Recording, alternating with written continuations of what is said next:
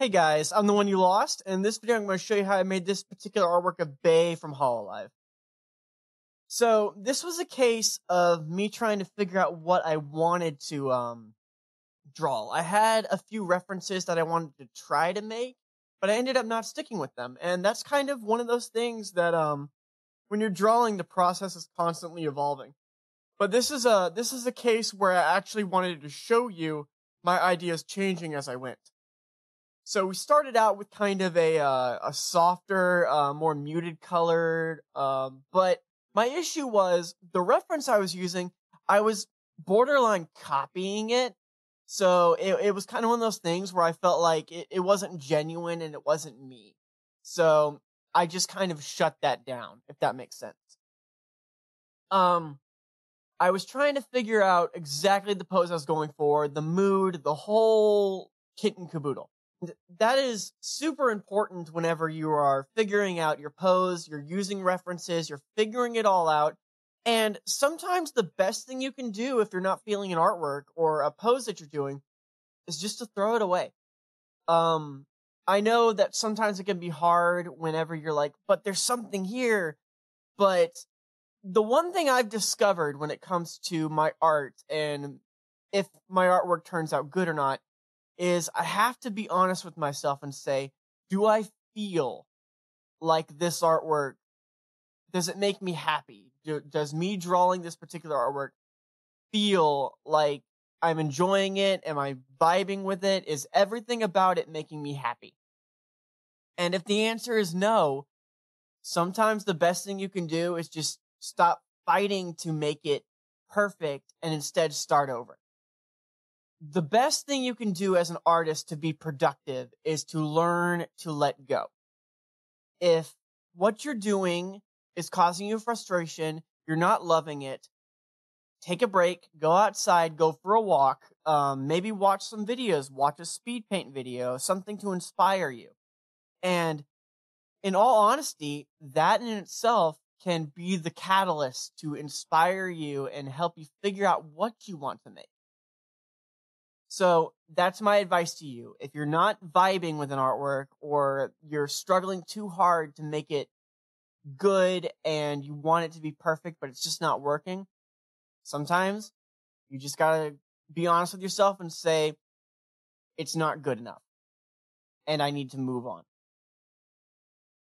So even though I will say this artwork, even though I loved it a whole lot, it did not do well on Twitter compared to my usual stuff, and that's okay.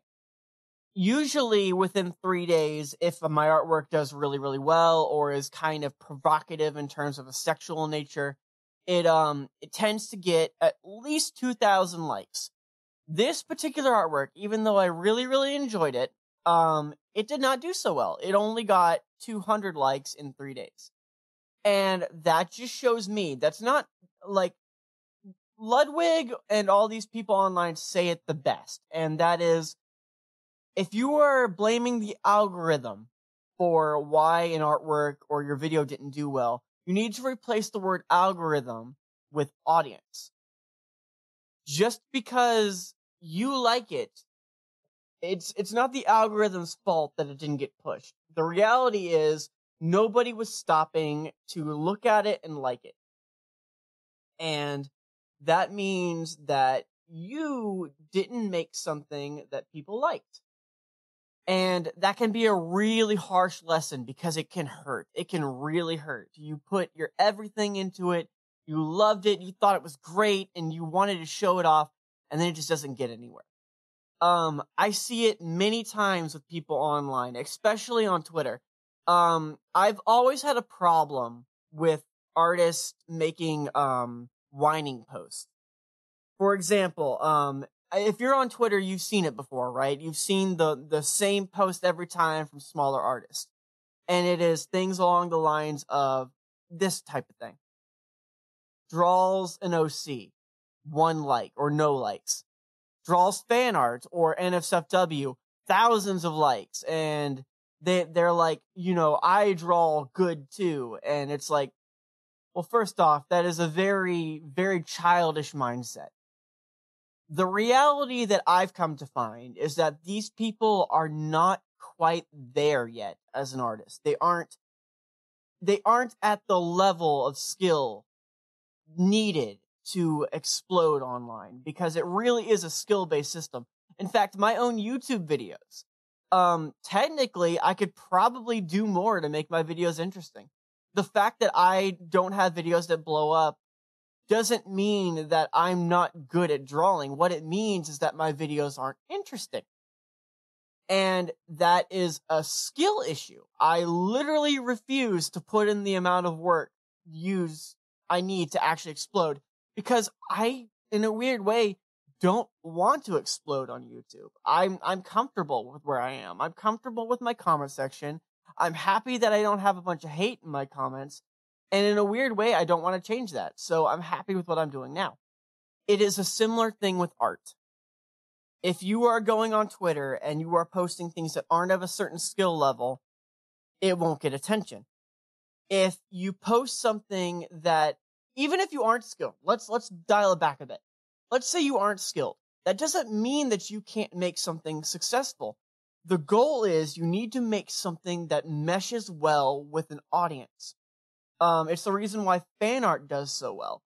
It's because you're making something with an established audience, and if you truly understand that audience, you can get attention. You just have to make what they want.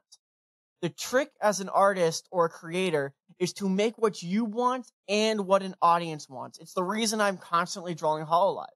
I've had people on YouTube criticize and say, like, hey, you're probably not going to explode on YouTube because you're only making HOLOLIVE artworks. And I'm like, yeah, that's what I want to make, and I'm okay with not exploding.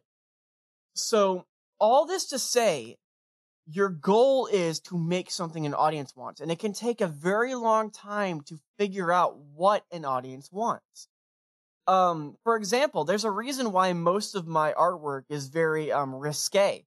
It's because the HOLOLIVE and VTuber community is a more risque, venture.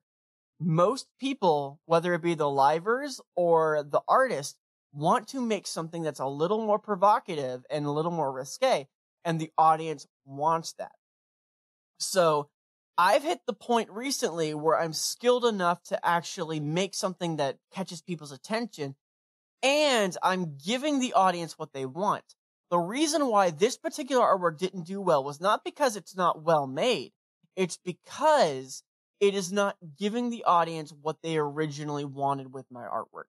Most of my artwork is usually very, as I keep saying, risque and more provocative. Because this artwork wasn't, people didn't mesh with it, and that's why it didn't do well. So, I've been online for years. It took me, in fact, if some of you, who have probably been following me for years, you might not have known, I used to be really active in the Brony fandom back in 2013. And I think my most popular, creative endeavor I ever did in the pony fandom was a comic. And this comic got 500,000 likes, and it became well known in the pony fan base. Now, I will say, when things started happening and there were like terrible stories coming out of the convention, I kind of noped out of the fan base, because I'm like, yeah, this is no longer for me. I'm kind of gonna bow out. And I started going back to my roots, which was making anime, which is what I loved. And I kind of experimented, figured out what I wanted to do. I didn't know yet, and I didn't know what audience I wanted. So around this time, I was drawing gacha artwork, like Azure Lane, Arknights for a while. And then, around that time when that first came out, I started noticing VTubers on Japanese, social media websites. And I was like, holy crap, this is really fun and entertaining. I want to draw this. And then one day, years ago, I decided to draw Mori Calliope, and she liked it. And that was such an addicting feeling that I pushed it, and I kept doing it. And I learned that I loved it, and the audience that I had loved it. The livers themselves loved it. And everything fell into place. And then in about 3 to 4 years, I went from 50 followers on Twitter to now I have 31,000. And I feel like I'm finally figuring things out. So this was my little crash course for you into how building an audience and everything works. I hope you liked the video. If you did, like, comment, subscribe, hit the bell. Helps out a whole lot. I'll see you guys next time. Bye.